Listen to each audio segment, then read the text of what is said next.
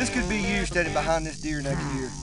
Don't miss out on these great opportunities. Visit us at sportsmenna.com. My name is Brad Kirby. I live in Lincoln, California, and I'm an attorney by trade. Got a big family, got 6 kids. For fun, we mostly do all kinds of outdoors things. Hi there, Chad. Hi, Chad. Nice to meet you. One of the 3 Chads in this outfit. Yeah. Right now. Yeah.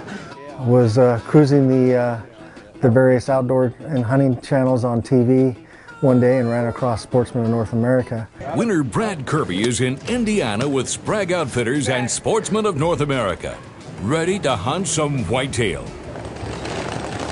So on the recommendation of the show and the host on the show, I took a look at the website and decided I wanted to join and joined. And not too long after I joined, I received a phone call from the staff at Sportsmen of North America and was informed that I had actually been the recipient of one of the weekly hunts and was ecstatic to have that happen. Never expected it to happen, hoped that it would. Looked like the odds were pretty good, and worked out for me. I was pretty excited to find out that I won a whitetail hunt because, frankly, while I've been hunting all my life and have had the opportunity to hunt all over the West, and had actually hunted a few times outside of the country as well. I'd never had an opportunity to hunt whitetail deer before, and obviously that's a predominant form of hunting that people in the U.S. do, and I hadn't experienced it, and frankly don't believe necessarily that I would have pursued it anytime soon. All right, we're here on November 7th. It's day 1 of our hunt. It was interesting as the sun came up to see what kind of terrain we were going to be hunting in. And obviously that was a new experience for me, having not hunted whitetail before. And immediately we were into bucks, and it only got better as the week progressed. So on day 2 of our hunt in Indiana, we went into a different stand setup, and again we started seeing bucks right away. Unfortunately, it wasn't a buck that I wanted to take, but it was interesting to see how they responded to the calling. Pretty nice buck, just not quite big enough to shoot, particularly on day 2.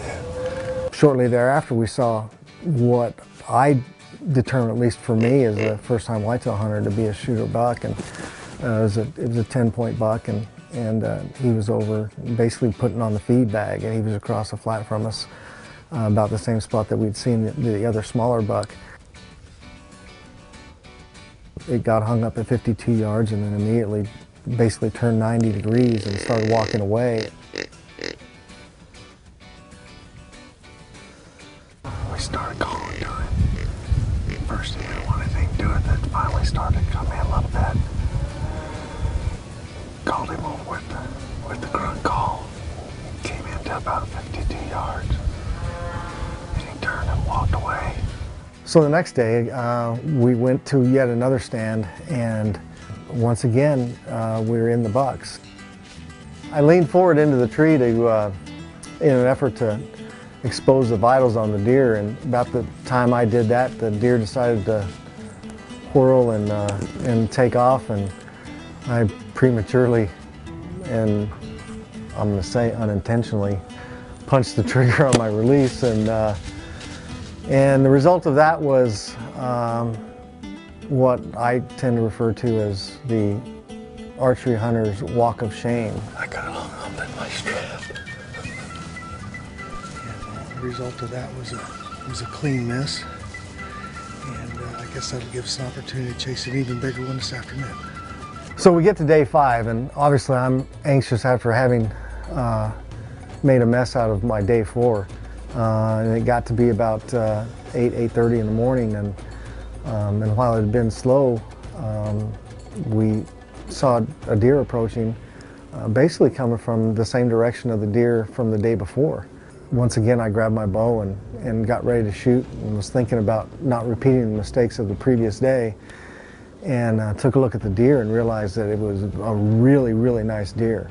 And unfortunately, that deer came to within 27 yards and hung up just a little bit, but unfortunately was in some cover that I wasn't able to find a shot through.